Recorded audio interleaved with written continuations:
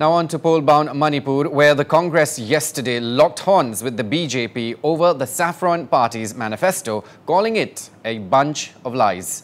Now the BJP hit back, saying that what the Congress is terming a bunch of lies is the BJP's initiative to reach out to the underprivileged sections and can't be termed as freebies. Now, speaking to Northeast Live editor-in-chief Wasbir Hussain in the show Northeast Tonight, BJP leader Prithviraj Singh said that increasing old age pension from Rs 200 to 1,000 and giving scooties to girl students is a necessity. The Congress today described your manifesto as a bunch of lies. Would you like to respond, or would you not like to respond at all to this question? It is Congress parties or any other political party's prerogative to say whatever they feel like about the Bharatiya Janata Party's manifesto, which was released by our Honorable National President Sri J.P. Nadda ji. And I believe that every political party releases their own manifesto before an election. That's a ritual that every party has to do. But what is important is which party who is going to come back to power with an absolute majority. That political party's manifesto is very important.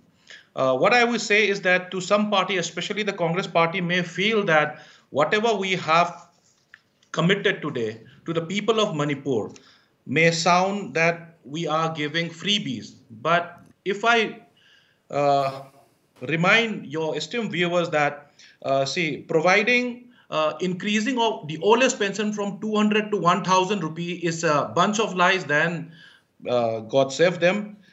Then say, for example, providing scooties to meritorious award.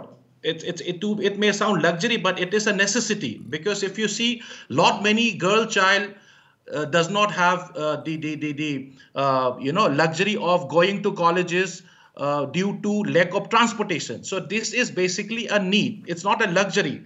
And say, for example, you have talked about providing laptops or iPads. See, this has become a necessity. Do you think, Prithviraj, that the Congress has become desperate, and that is the reason why they are calling your manifesto a bunch of lies? Do you think the Congress, do you get a sense that the Congress is getting desperate? I want Deborah to respond, but first Prithviraj.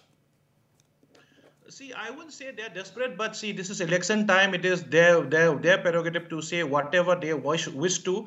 But what is important is what is there in the manifesto. People have to understand, and I believe that the people of Manipur are extremely happy with the announcement of a manifesto, because many things which will be benefiting the underprivileged. Say, for example, the old age pension. See, what is the value of 200 rupees these days? See, how many old age pensioners, the beneficiary will be giving a quantum jump from 200 to 1,000 rupees a month. So that is going to directly impact the lives of thousands and lakhs of old aged pensioners.